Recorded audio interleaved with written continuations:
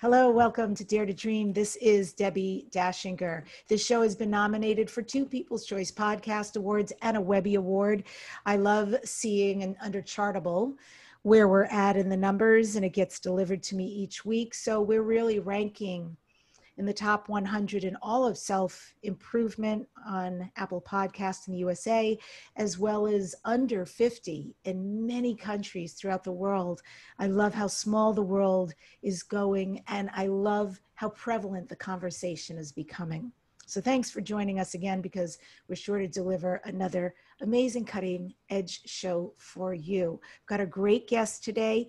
First, I want to thank Dr. Dane here and Access Consciousness for sponsoring this show. They do beautiful energy work out into the world. So if it's something you want to experience, or if you want to learn to be a facilitator, go to accessconsciousness.com or Dr. Dane, D-A-I-N, here, H-E-E-R.com, and learn more. I myself am a media visibility expert out into the world, and I run a visibility hub. I teach everything that I do. So for those who would like to write a page-turner book, I offer private sessions to clients who want to become authors, as well as ongoing Zoom group writing membership, which I love watching my students, if you will, although they teach me too, really accelerate and go from feeling like the writing process sucks and is arduous to something they're learning, my God, I have writer inside of me, and I'm looking forward to writing each week. That thrills me. I also run a guaranteed international best-selling book program, fully done for the authors. So you can go to DEBBIDACHINGER.com to learn more. And then for those who would like the ultimate visibility formula, I show you how to be interviewed on radio and podcast with great results. I've got some free tools and templates available for you, including how to learn what your message is out into the world and how to articulate it. You can go to DEBBIDACHINGER.com. It's all free for you there. Learn, because it's truly our time to become visible and share the message we came here at this really interesting time to share. So my guest today is somebody you have not met previously on the show, and I'm excited to introduce you to him, as well as to have conversation with him.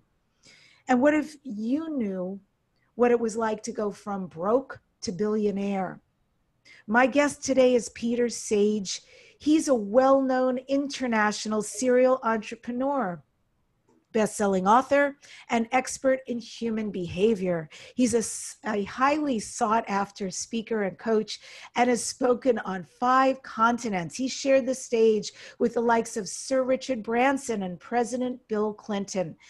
In 2013, he was awarded the Distinguished Brand Laureate Award from the Asian Pacific Brands Foundation. This is wonderful, because previous winners included Nelson Mandela, Steve Jobs, Hillary Clinton, and Tiger Woods. And in 2015, Peter was named one of the greatest leaders and entrepreneurs by Inspiring Leadership Now, alongside Sir Richard Branson, Elon Musk, and Mark Zuckerberg. If you would like to find out more about him, do so at petersage.com, S-A-G-E.com. And Peter, welcome to Dare to Dream. It's so great to have you. Debbie, an absolute pleasure to be here. Yes, I'm delighted to have the opportunity to be able to have a conversation, see if we can add some value to your listeners. Absolutely. I have to tell you, in all transparency, I tripped over the words, he's an expert in human behavior. And I thought, oh my goodness, what is he gleaning about me right now? Like, is that a filter you operate with all the time, that you can sort of see through the matrix of people and understand a lot about them before they actually speak? Yes and no. Yes, because it is a skill set that I've developed over the last 30 years doing what I do, but I tend to try to be off duty when I'm not on, if you know what I mean. So yeah, it's not something that you just really want to continue to filter through, but some things obviously pop out and are easy to spot. Oh, super interesting. Yeah. That's quite a gift. Has that ever come up for you in a way that it was a great assist for you or for a client in solving something or getting to the bottom of something? Is there a story there around a time that you were able to use it and knock like a big boulder out of the way so there was a lot of freedom instead? Oh, absolutely. I mean, part of my background as well, I say I've been in personal growth for 30 years. 15 years I worked alongside Tony Robbins as an experienced trainer. So I was traveling around the world with Tony and really doing a lot of psychotherapeutic intervention. And we did a lot of study around understanding different models of psychology. So all of the traditional stuff, your dynamic psychotherapy, your humanistic, Gestalt, NLP, all of the base models. And a lot of it was so that we understood what worked when it worked and why it didn't when it didn't, so we could look at the organizing principles. And the primary tools that we essentially looked at were what are the needs that are driving people, and there's only 6. So when somebody comes to you with a behavior change request, it's very rare that it has anything to do with the behavior they're asking about. And I'll give you an example. Yeah. So, businessman comes to me because he wants to learn time management. Yes, I'm known as a business coach. I work with high-level CEOs. And the first thing I'm looking for is, what is the pattern that's driving this? So within about 2 minutes, it's pretty easy to spot that it's got nothing to do with time management. It's got everything to do with the fear of letting go of control. Wow. And therefore, entrepreneurs have a problem with most people do, to be fair, which is they tie their self-worth to their net worth. And one of the reasons people compromise their values around money faster than anything else is because the primary fear that most human beings have is the fear that they're not enough. And therefore, ultimately, they won't be loved. But if you have a look at in the context of that example, so if his net worth was threatened because the business wasn't being done as properly as he wanted it to, of course, nobody's going to run a business as well as you because you're the business owner. If they were, they'd start their own business. So no one's going to have that level of oversight or passion or commitment as the business owner does. So he was micromanaging because he didn't want to let go of control, because that would mean if it did go south, it would impact the financial worth of the business, which would domino into the self-worth, which would trigger the fear he's not enough. So therefore, the pattern evolved of trying to do everything himself and not delegate. So therefore, he was under the illusion that he needed time management. No, he didn't. He needed to be able to understand how to let go of the need for control. Take that out of the way, and all of a sudden, no one's interested in time management anymore because you're able to delegate. Make sense? It makes a lot of sense. I think that's super interesting.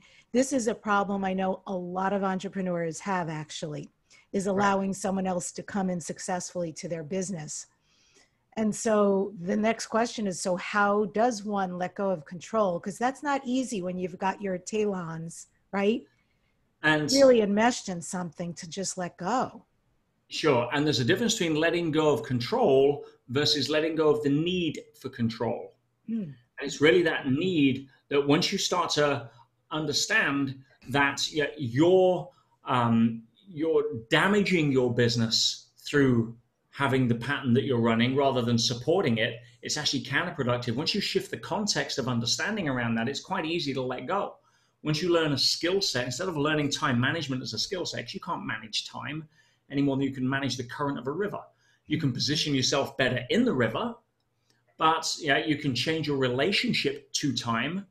For example, time serves me rather than thinking you don't have enough of it.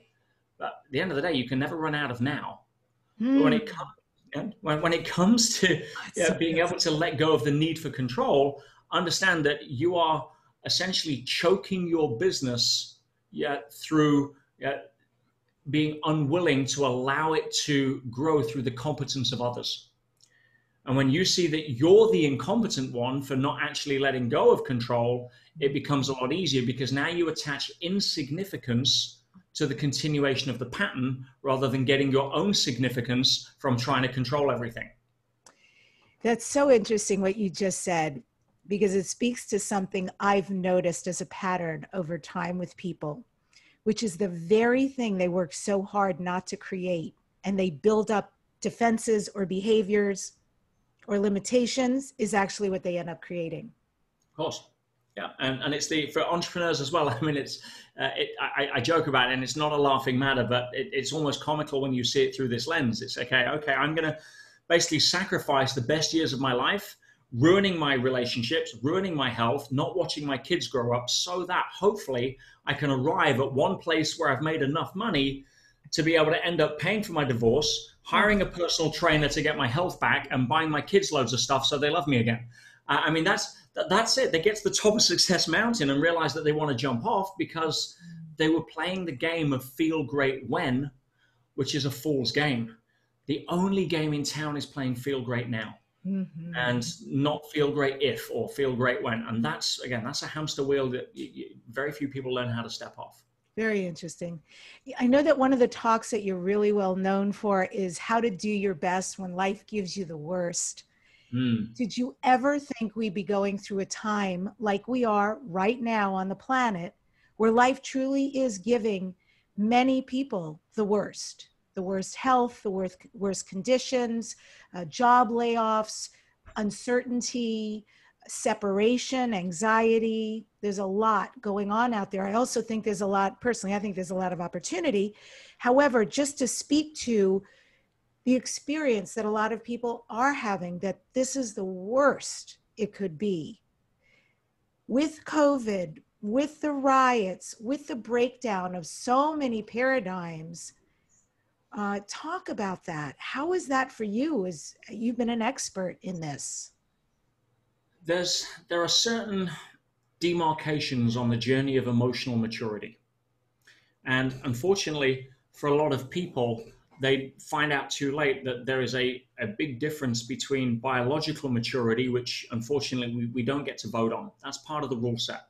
I don't care how many creams we wear, what vitamins we take, at some point we're going to look older. That's part of the game. But biological maturity and emotional maturity aren't necessarily correlated. Now, there's a lot of emotional teenagers running around in very adult bodies, as you've probably noticed. And that journey of emotional maturity really has three particular milestones, shall we say. And it's the second one that I'll focus on that question, but I'll just outline the first because this, again, is a big part. The first major milestone is where we finally become okay not being liked. And for a lot of people, that's because most of humanity, unfortunately, for the last goodness knows how long, when we've lived in the illusion of certainty, has spent the vast majority of it running around somewhere to reattach their umbilical cord.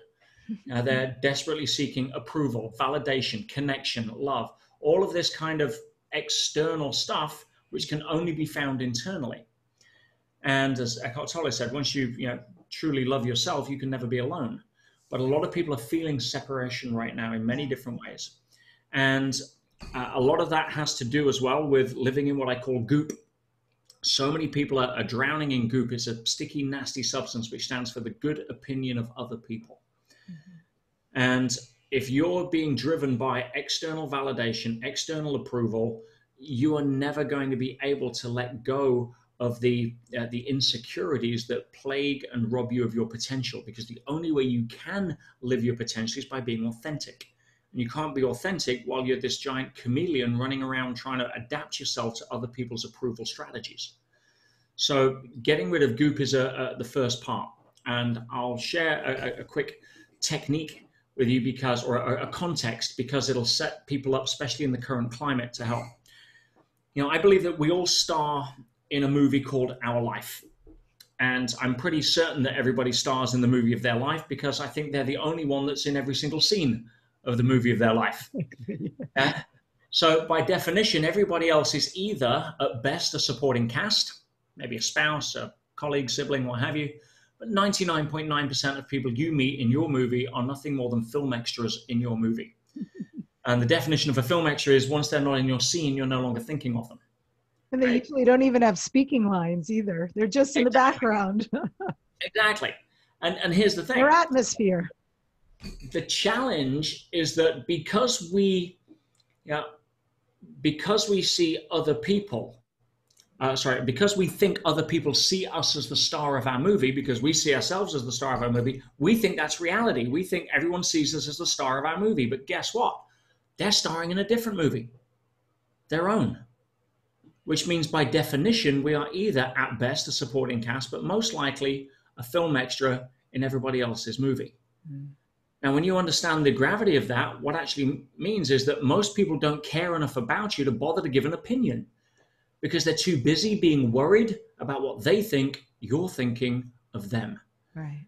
And everybody's walking around this bubble of self-importance, thinking that everybody else is looking at me in my bubble of self-importance, right? So when you realize it's just a ghost, it's a myth, it's a bubble, and that can burst, you can start letting go of your need for approval because nobody else cares. And if you're using victimhood to try to get connection, I've got news for you. 80% of people don't care about your problems, and the other 20% are glad you have them. So if you can come to a place of letting go of the good opinion of others, you move to the real part of the emotional maturity test. And that's where most people are faced right now. And that is the day you wake up and understand, not just intellectually, but you actually understand emotionally, that life is not a comfort-centric experience. Life is a growth-centric experience. So we're not here to avoid problems, we're here to take them on. Because if you look at everything in nature, it operates by two laws: growth and contribution. Everything in nature grows and contributes, or it's taken out of the food chain. So we think we're different because we've been in this manufactured reality where we've been sold a consumerism-based idea of everything. You need to live a comfortable life. Well, let's use the metaphor of an athlete. So if you didn't know you were an athlete and you walked into the gym, Debbie, the personal trainer is hunting for you. He's trying to get you on the treadmill, make you run until you throw up and do push-ups and lift weights, and you don't like that experience. In fact, you're hiding behind the weight stack every time you see him, right? But if you know you're an athlete, you walk in that gym, if you're not throwing up in 30 minutes, you want your money back. You've got a whole different perspective as to why you're there. See, most people right now are taking the perspective of the muscle fiber, which is on that last burning rep where you're sending messages to the brain: stop, please, for goodness sake, send pain. I'm being destroyed here, broken down. But if you understand that life is a growth-centric experience and you take the attitude of the athlete, you're proud of busting out that last rep and not being able to lift your arms for a week, because you understand that life is a growth-centric experience and will continue to provide feedback the more you resist it. Now, there's a lot of people that have an opportunity for growth right now that are kicking and screaming in the gym, complaining that they didn't want the workout. I've got news for you.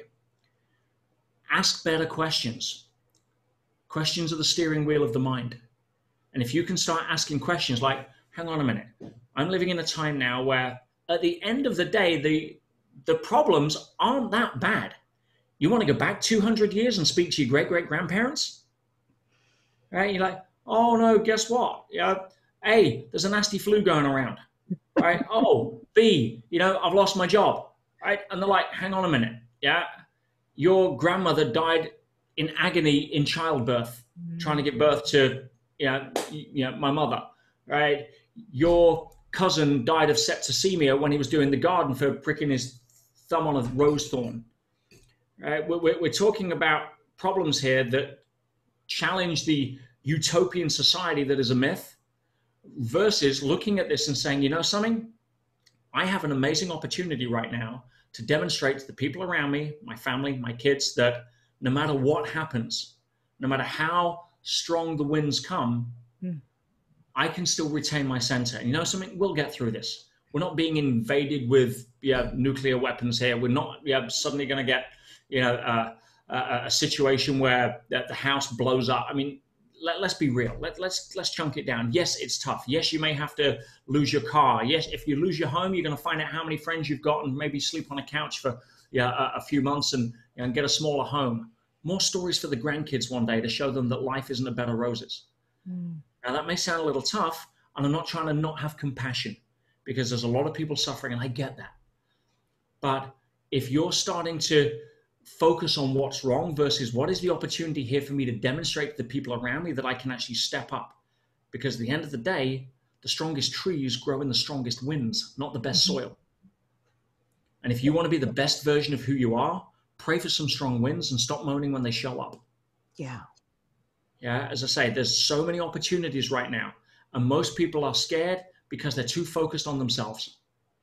Sorry, that's the way to do it. If you want to shift your balance, Tony said something to me years ago. He said, power moves to those in direct proportion to their willingness to serve. And if you're totally focused on me, life's going to give you some feedback that this is not an egocentric experience. This is an ethnocentric experience. And when we can start to focus on what we can do to contribute rather than what we can do to get, you'll tend to find that your needs get met. But panicking and drilling down and buying into the fear mentality it's like running into Dunkin' Donuts trying to lose weight. Not going to happen.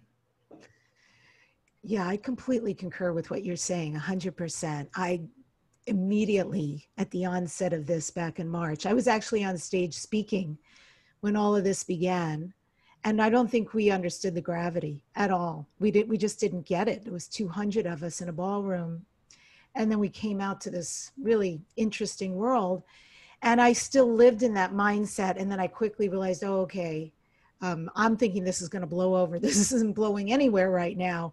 And I had a lot of impact. Best friends moving away, out of country, out of state, like all my anchors really had gone away, and a few other really important pieces. But I immediately got, oh, well, if I'm a co-creator and I have the ability to lock myself inside a house and be alone for a couple of weeks, no less 5 months, what might that be about? What might I need to face the person in the mirror? And on an individual level, as well as a collective level, like what's really not working? And also at a sort of a perverse level, I thought, this is genius. This is kind of amazing because we were all going so fast. Who had the time to stop and process at this level? And so I'm just wondering, when you say there are other questions we could ask to help us instead of going into the stress, and there's this great quote from you that a lot of stress comes to us when life doesn't fulfill our pictures. Correct. So life is not fulfilling a lot of people's pictures right now, and there's that mantra out there, well, I can't wait till we can get back to normal. I don't know that there is such a thing anymore. I don't know that this doesn't completely change all of us, possibly quite for the better going forward. So what kind of questions can people ask themselves? What kind of ways can they get through what they perceive to be so much difficulty? Okay. I would definitely start asking questions that would focus the mind into possibility thinking rather than scarcity thinking. What is it about this situation that I can turn to my advantage? What is it about this situation right now that I can utilize to work on myself? And it's funny, I remember a time where I was in Spain. Spain was one of the first countries to go into lockdown. And everyone started complaining because it was 2 weeks and then it was like more and what have you. And I was being interviewed one time and someone says, oh, we want this lockdown to end. And I said, well, let me give you a different perspective. I said, I remember when I think I was 12 or 13 years old, just at the age where, you're more intelligent than your parents and willing to tell them it. And I think I wanted to watch a film one evening because my school friends were watching and my mum was like, no, you've got to go to bed, do your homework. And of course I'm like, I can't wait till I'm 18 and you can't tell me what to do, kind of, mature response. And she turned around and said something that had a profound impact. She said, son, she said, don't wish away your childhood. You only get one of them. Mm. And I thought, yeah, because I don't have any big world problems. I don't have to worry about a mortgage or who's buying the food or any of that stuff that, mum and dad talked about. And it made me think, it's like, hang on a minute. The amount of opportunity people have had to bond with their kids, to get off the rat race, to not worry about whether they're stuck on the I-95 or the 405 or whatever it may be. Yeah. And I'm like, don't wish away your lockdown. You may only get one of them. Because at some point when we do go back to work, you're going to be diving in the car wishing, I'd just like to sit down and read a book. oh, I haven't seen my kids for 2 days because I've been in meetings late, what have you. And I thought, wow, do you remember that time where we had those weeks where we just sat down and were able to take a breath? Yeah, again, you may only get one lockdown. Don't waste it. Okay? So, don't look at it as a negative. Look at it as an opportunity. And that's one of the best ways of being able to start phrasing your own questions right now. Yeah. The long walks people are taking, some people are getting into shape and losing weight in ways they never had the time or the capacity to do. Some people, I'm back in a relationship that was over, frankly, right before COVID. And after however many months, we just got back as friends and then started to make all new choices, because in those months, I know I had done a considerable amount of changing and healing and processing. And when I came back out, I had all new perspective on who I was willing to be and what I really wanted. So it's created enormous change for me and my business too. And it's interesting what you say about opportunity. I have a couple of partners out in the world, and one of my book partners and I, she's so awesome. We were talking today, we were having a business call, and she was sharing with me something I thought was radical and brilliant. And she was saying, Deb, I'm a liberal. I don't believe in one camp or the other. So I'm actually watching the politics right now. I'm watching all of them on TV as a very neutral Switzerland party. But I'm not watching it so much from the basis of who will I vote for, although it will inform me, but much more as someone who puts on events. And she said, and I'm watching everything they're doing because there's genius on both sides. And there are pieces and elements that I'm picking and I'm going to imbue into my events going forward, even if they're online. I'm like, who thinks like that? That's enormous opportunity. That is so cutting edge and brilliant. And I know how successful she is, and she will. She'll probably pull these essential elements that nobody else is using, but politics are using for this grand show and to get your attention. And she'll do something amazing with it. So I thought that's just one example of a genius way to use these times. Here's what she's doing. She's firmly starring in her own movie. And unfortunately, what a lot of people have been suckered into, which is a pretty poor career move, is that have been recruited as unpaid film extras in the big budget disaster Corona movie, rather than saying, okay, I co-create, I'm here. And if I focus and unite, the way you broadcast a decent signal into the quantum field to influence probability and reality is by uniting the heart and mind together. See, whenever the heart and mind are aligned, then you're putting out a pretty clear signal. And we know from every top level university study that when you do that at a certain level, you can influence probability. Reality is subject to influence. Anyone that's trapped in an old material paradigm right now is just, behind the times. So when it comes to doing that, your heart and mind are aligned in your own script. You choose the script, you rehearse the scenes, and you have a higher probability of them happening. Now, the problem is what unites the heart and mind for most people faster than anything else is fear, which is why so many people are buying into the media BS narrative that is designed to recruit them into their media movie as a statistic so they can justify rate card, etc., or whatever agenda they're pushing, and you get thrown off your own script. Well, if you are united your heart and mind and you put out and you connect to gratitude and you're creating, the director of your movie will find a way to make the current scenes in your movie to your benefit. In other words, I had a testimonial come through the other day from a beautiful woman in Denmark who was like on her last throes in COVID hit, and it threw her business out for millions of dollars, and she was like living in a little place, and her son was panic attacks and home, all this kind of thing. And she logged on to one of my calls and she said, it was just one of those phrases that triggered everything. And it was when I said, listen, this COVID is going to be the absolute best thing that's happened to me. And I'm going to be excited to see how that shows up. Because I have no clue, but I know it will, because that's the signal that's the narrative I'm writing. Because the left brain likes to work in straight lines. And there's no straight lines in nature. The primary pattern of nature is the wave. It's the wave that gives birth to the particle, not the other way around. The only place where a straight line is the shortest distance between 2 points is on a piece of paper. Everything else is non-linear. You want to think the fastest way is a straight line, go out of your door and walk in a straight line to your office. That's not going to happen. Or try to drive a straight line to the supermarket. It's not going to happen. You've got to go down to the intersection, turn left, head south to get on the cloverleaf to head north. And that's the fastest, most efficient way, right? So when it comes to how do we create efficiency, that's what ties back to what I said about letting go of the need for control. Mm. Because there are no straight lines in nature. If you see a straight line, it's man-made, which means that the river of life is always going to wind. Every river winds, regardless of topography.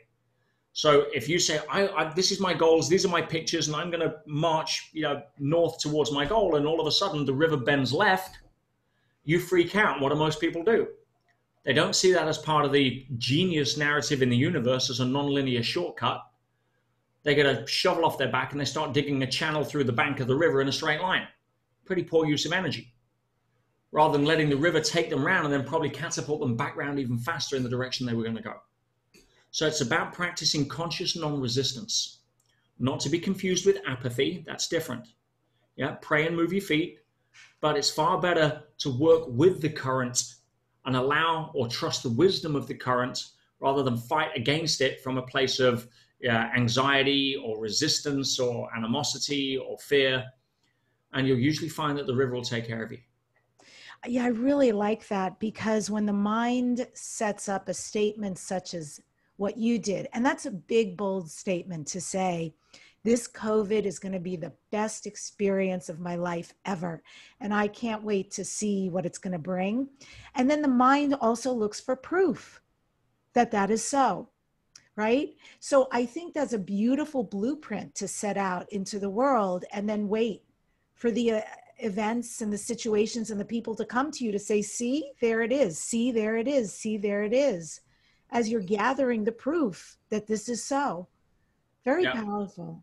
Call it acquiring positive confirmation. And if you keep a journal of positive confirmation, every time something shows up, you have an incredible tool to silence the doubts of the left brain when it starts showing up. Because you can point to 20 different times where you thought it was game over, and look, something pulled itself out of the bag. So I just had a book client come to me. I adore this man. And he was trying to explain to me what he's doing. He's done some big work out in the world. He's written before, but he wants to do things very differently. And he started out by saying, Deb, I was all set to do this Sahara Desert marathon, but it got canceled for this year. And we're hoping now it's going to be 2021. So I'm researching you, Peter. And I'm like, oh my God, you're a beast. So you are this really accomplished athlete, like, holy moly. I'll just let you tell people all of what you've done. But I also want to highlight this ultra marathon. I myself have run 2 marathons here in Los Angeles. For people who are wondering, that's 26.2 miles, woohoo, right?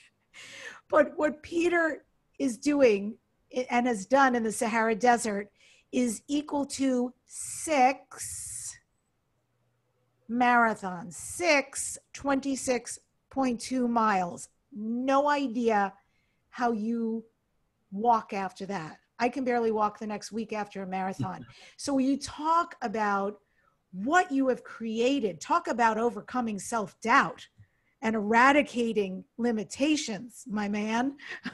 Talk about what you do out in the world with your body and what it takes here to create that, because I know what it takes there. I have a sense of that. Body follows the mind every time.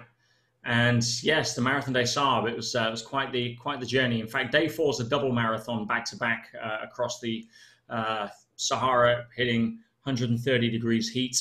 Water's rationed to 9 liters a day. That's for washing, cooking, hydrating, and running X amount of miles. And at night it's sub-zero because it's freezing in the desert. So, and you're carrying about 40 pounds on your back, 20 kilos, with all of the equipment you need for the race, all the food you need for the whole week, everything else. So it's self-sufficient. You got to cook your own food. You learn a lot about yourself on something like that. And I actually learned a big lesson. On the day of the double marathon, I actually woke up with food poisoning. And I tried to save water the night before by not hydrating my food enough, and it was all yucky at the bottom. But you don't care. You're burning 10,000 calories a day. You're putting in 2. I lost 30 pounds in the week. Honestly, it's like, as a weight loss program, highly recommended.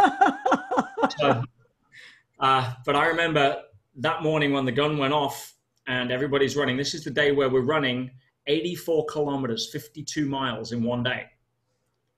And I couldn't run. I barely had the strength to put up my rucksack. And if you're too slow, you're out of the race. If you're behind the cutoff points, the checkpoints, you're out of the race. So I can't just trudge. And I gave everything I could. And I got to the end of that day where the sun's starting to set. I'd ran 30 miles. I got the best part of 20 more miles to run through the night. And I was done. Temperature's dropping, so I've got to run just to stay warm. And it was in that moment where I sat down, I started to cry. I'm like, I'm done. And every trick I got in the bag was like not happening. Every positive thought, everything, the 2 dogs on the shoulder, one positive, one not. Who wins is the one you feed the most, right? Well, my positive dog had been shot, and it was dead. And at that moment, life sent an incredible message. And I heard this trudging through the sand, and I kind of looked up as the sun was setting, and I saw this blind old Korean guy who was in his late 60s, tied at the wrist to his guide. I couldn't see where to play. And he was a competitor. He had a number on him.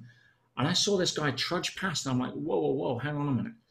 I'm a student of human behavior. What possesses somebody who's clearly not an athlete, a pensioner who can't even see where to place his feet, want to run the toughest foot race in the world? I mean, why? I've got to find out. But to find out, I've got to catch him. So I ran after them, and I found out through his guide, who's also an interpreter, that a few years before, his brother had died of cancer. And every single year he ran this race to raise money for the hospice that had looked after his brother. And I'm like, whoa, hang on a minute. If ever I needed a lesson that it wasn't about me, if ever I needed a lesson, why was I running this? As an ego trip? To boast to some girl in a bar what I could do? Are you kidding me? And he inspired me. He inspired me to finish the race that day. He inspired me to finish the whole marathon. And it was really again, power moves to those in direct proportion to their willingness to serve. Right? It was a great lesson. But yes, after that, I started passing on encouragement to other people that were struggling.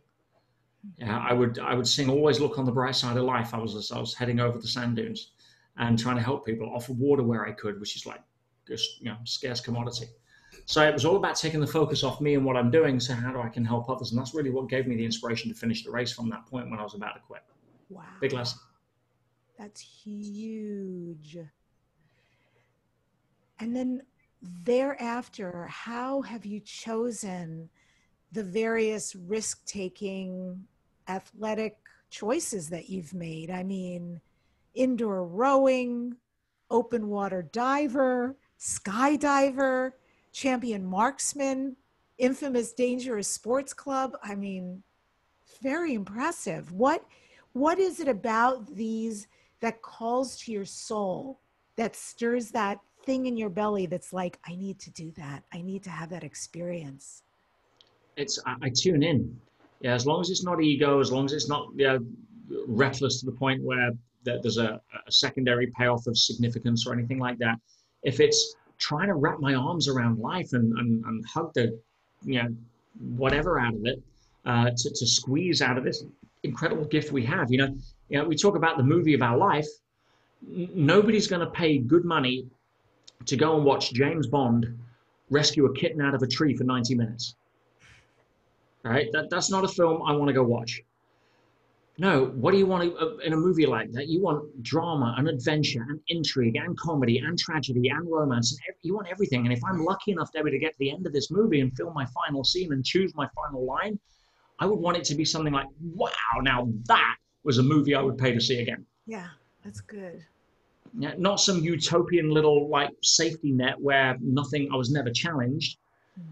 Parents know that every social study that's been done since the 1960s will demonstrate that the unchallenged child remains juvenile.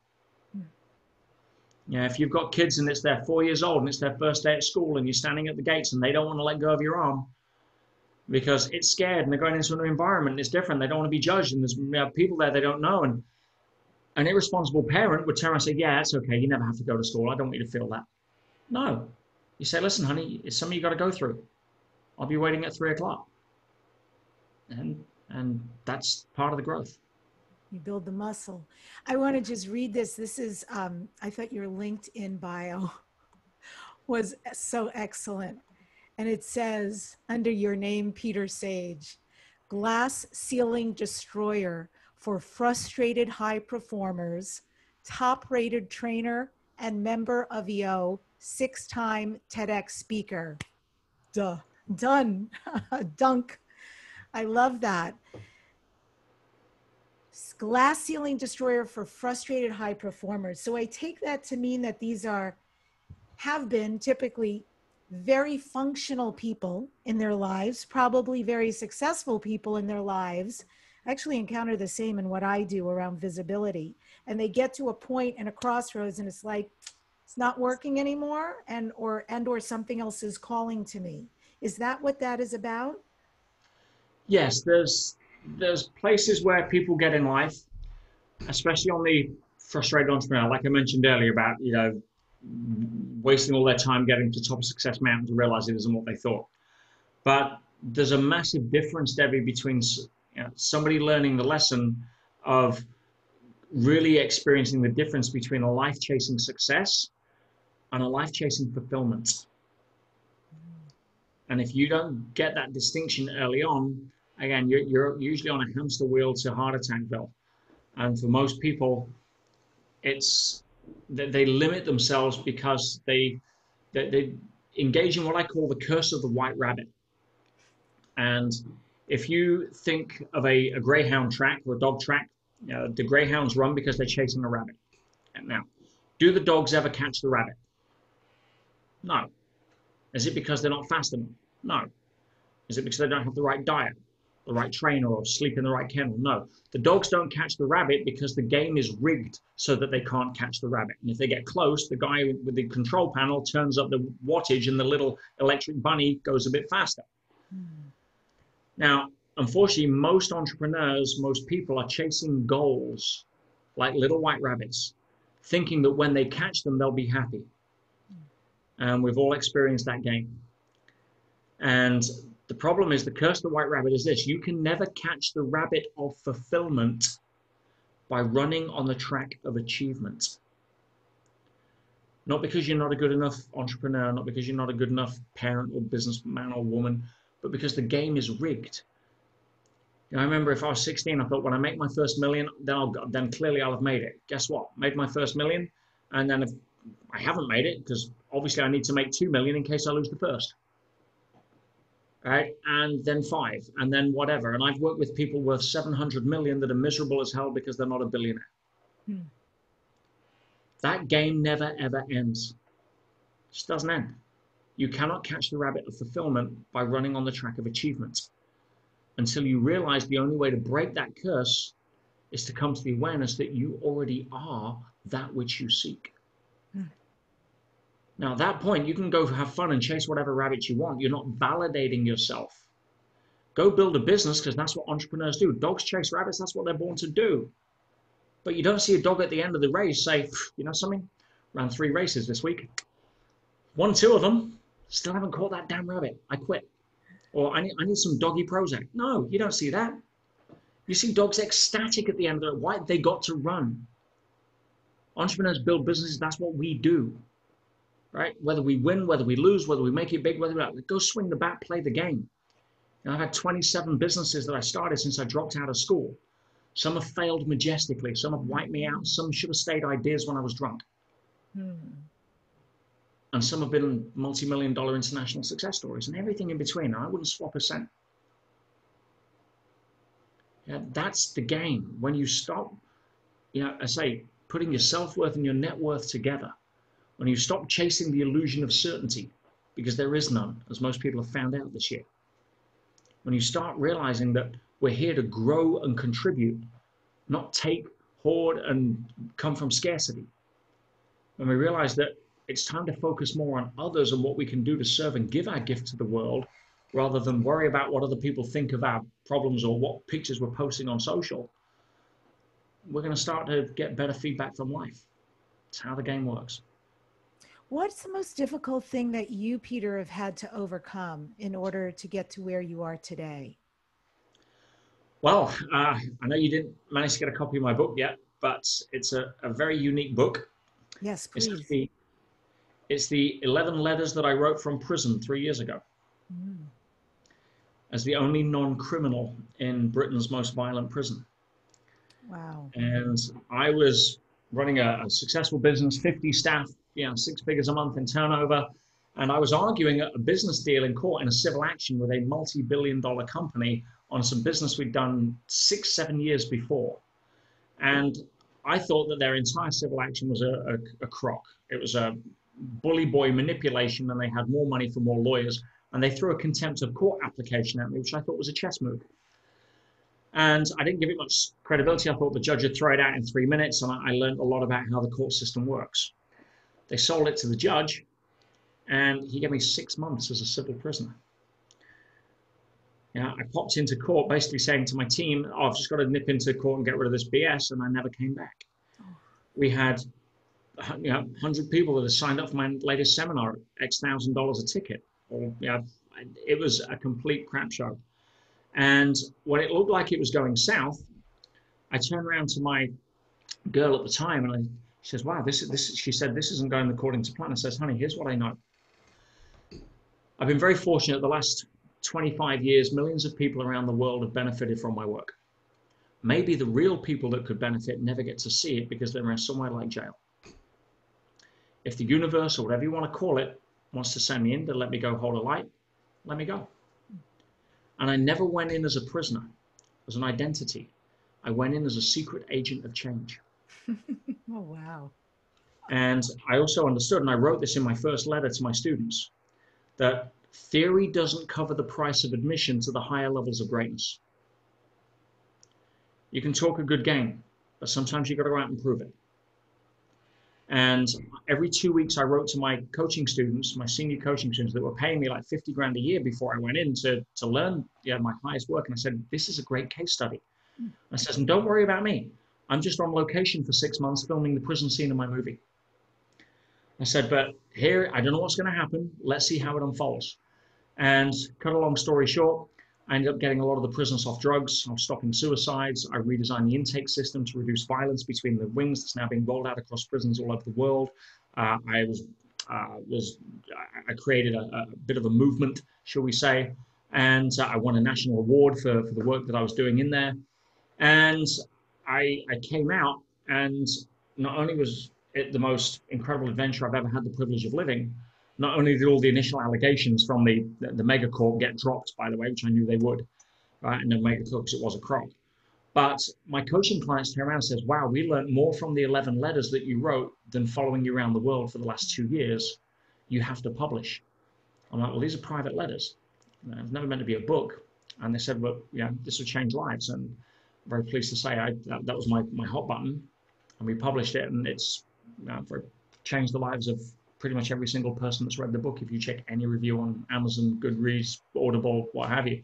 So, and if it hadn't been for that experience, that would have never have happened. And that's helping so many people right now because, you see it behind me. Yes, I was just going to ask if that was the book. Yes. The tagline on there is an inspirational guide to conquering adversity. Tell me what else is required in today's world. Oh, what a great picture. Oh, I love the headshot with the bar. That's very, very good. Thank you. Seriously, so that is so inspirational. Did you literally leave that experience unscathed? Because when you're saying one of the most violent prisons, I'm nervous for you. And this is already in the past. A lot of people were. I mean, how in the world? 3 deaths in 1 week was the worst week. I just missed a murder as I got there. There was attempted murder in the first 10 days I was there. Blood on the floor, daily occurrence. So I not once was in danger. In the third letter I wrote, the third letter was very raw, very real. I talk about the times I doubted myself, the times where I was, I really had to dig deep. But I also talk about the violence, and I talk about how I deal with it. And not once did I actually feel scared. And part of the reason for that is one, a conscious effort, because fear will attract, yeah, victimhood. Mm. But more than that, I knew I was there for a bigger purpose. And Einstein said the most powerful question somebody can ask or answer in their lifetime is, do they live in a friendly or hostile universe? Now, I think that, if I live in a friendly universe and the universe is sending me in there to go do work, why would I have to be worried? Did And you so I actually was, make any friends? yes, in fact, I'm actually, when I came out and I put on one of the seminars that I had to cancel, I gave several prison scholarships to people that did really well. And I'm now actually godfather to one of the prisoners, one of my cellmates, his son. Wow. Wow. Okay. And That's pretty deep. there's a reason that the book has won so many awards and been voted Book of the Month and has attracted so many New York Times bestselling authors to say it's the most powerful book they've read. And again, it was never meant for that. And as I said, I look back and now think so grateful for having that experience. And yeah, it wiped me out. I lost my business. I ended up with hundreds of thousands of dollars in legal debt. I had zero staff when I came out. It canceled my wedding, and my relationship. It was theory doesn't cover the price of admission. But I went in there smiling, losing everything, created magic, and came out. Not because I'm superhuman or special or any BS like that, because I trained myself to ask better questions, and I trained myself to essentially have a decades of conditioning myself for positivity. And that's where, again, theory doesn't cover the price of admission to the higher levels of greatness. We're in Earth School, and that's a graduation event. What did you learn as far as, you said that you sort of poo-pooed what was going on, thinking, oh, I'll be fine. They're just really positioning themselves. This isn't going to go through. Is there something you do different now that has really caused to alter inside of you? Will you pay more attention or do things in a different Yeah, I way? mean, if I was to go back into court, I'd understand what the game is. And the game has nothing to do with truth. It has nothing to do with fairness. And anyone that you know that's been through a court action will validate that, or any lawyer that you know will validate that. Instead, there is a huge difference at higher levels of spiritual context and awareness.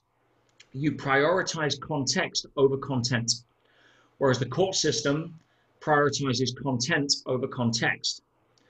So, as a lawyer, as a barrister, or whatever term you use over in the US, your job, nobody goes into court with the agenda to lose.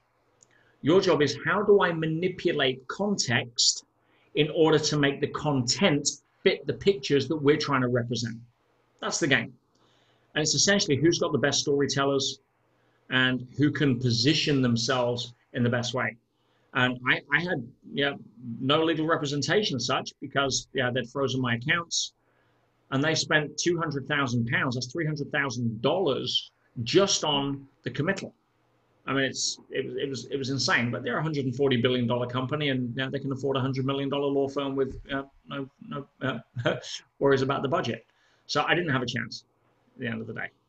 But it would have been, if I'd have not been found in contempt, I would have probably ended up clipping somebody off their push bike, driving home, and gone into jail that way. The universe would have found a way to get me in there to do what I did.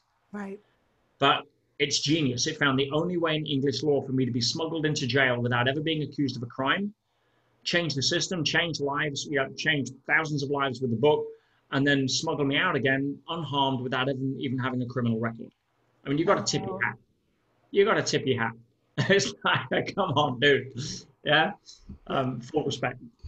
Yeah. Mad respect. Cheers to you for that. To the universe for that. Yeah. Very clever. Very Very, clever. much smarter than I am. So what is the ritual or practice, Peter, that you use every day that keeps you grounded or open or functioning in the best possible way?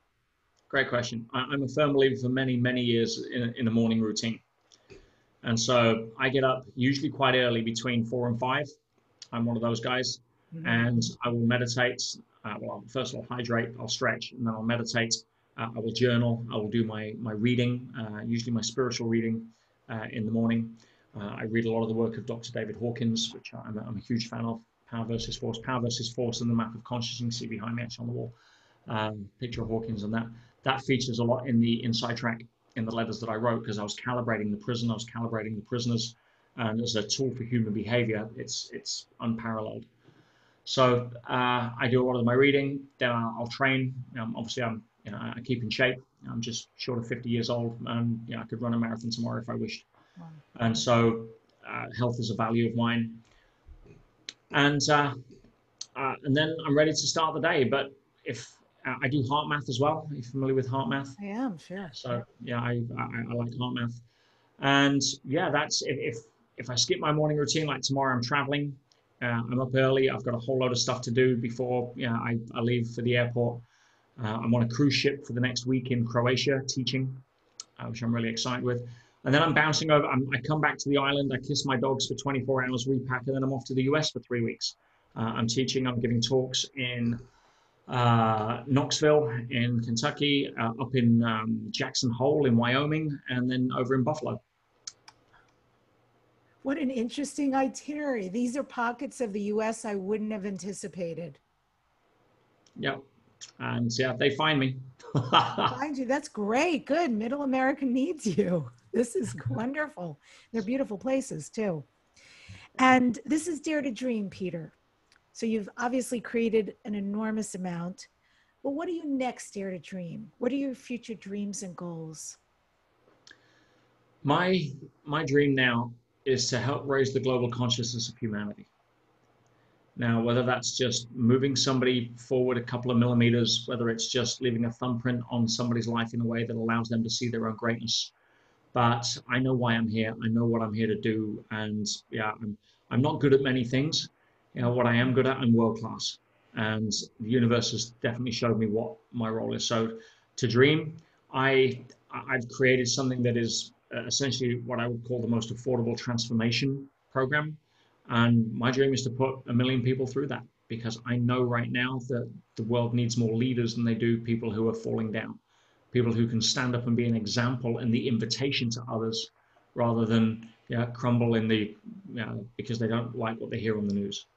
And so I'm dreaming of being able to create an entire army of people who are so self-sufficient, so self-centered, yet so selfless in their approach to life, that we can really have an impact. And if I'm grateful enough to be able to do that before I film my final scene, then awesome. So folks who are interested, petersage.com, any other places and spaces where they can find you and your work? I'm on Instagram, obviously, Facebook, YouTube, the usual. I try to put as much content out as I can for people who have no resources to really help people at the bottom of the food chain. But I also have programs from $29 a month right up to my high-end coaching. So I try to make an entire spectrum to just help people who are ready to help themselves. Well, thank you so much for coming on today. I'm so glad you got through the other side of that experience, so you can keep providing us with the genius that you roll out. There was some great sound bites today. I mean, I got a lot out of the conversation. So always an honor and a pleasure to meet a fellow traveler and somebody who can light up the light bulb up here so I can see things differently as well. Debbie, absolute pleasure. Keep doing what you're doing, my dear. You're adding so much value to so many people. It's been a pleasure to be a part. Pleasure. And I end today's show with this quote from C. Joy Bell. You will find that it is necessary to let things go simply for the reason that they are heavy. You can subscribe to this podcast, leave us a 5-star review. And if you'd like to see us because you're listening, go to youtube.com/Debbie Dachinger. It's really fun to see myself and the guest. And we've enjoyed Peter Sage. We've got so many luminaries coming up. Dr. Sue Morter and James Redfield among them. So just keep tuning in, because every week is a new episode. And remember, don't just dare to dream, dare to make all your dreams into your reality.